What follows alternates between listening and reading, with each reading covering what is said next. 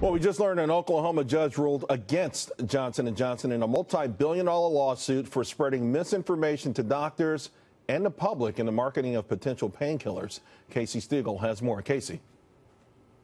Yeah, Charles, we have been watching this as it's been breaking this afternoon. Analysts say that this is really a landmark case because it now sets legal precedent for thousands of other pending cases that have already been filed from other municipalities, other governments against other opioid manufacturers and distributors. So this afternoon, this particular case, the state of Oklahoma versus Johnson & Johnson, well, it was the first one to go to trial. And just moments ago, this is what the judge read from the bench. Listen. The opioid crisis is an imminent danger and menace to Oklahomans.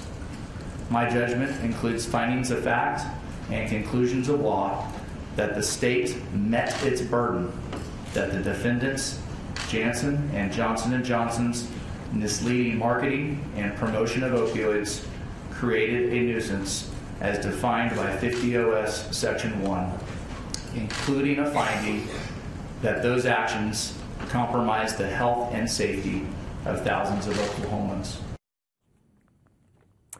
So again, that was just moments ago up in Norman, Oklahoma. This is a very substantial ruling because, again, the state had accused Johnson & Johnson of using these deceptive marketing practices and pushing doctors to prescribe more opioids while telling patients that the drugs were safe, all while downplaying how addictive these prescription painkillers were. Lawyers for Johnson & Johnson argued that the drug company did not at all cause the opioid crisis, saying that the company followed the FDA's own guidelines back in 2009 regarding that drug classification and how it is marketed. So again, a major ruling up in Oklahoma today. No word yet on whether Johnson & Johnson will appeal this ruling. We are expecting to hear from both sides outside the courtroom shortly. Charles, we'll stay on top of it for you.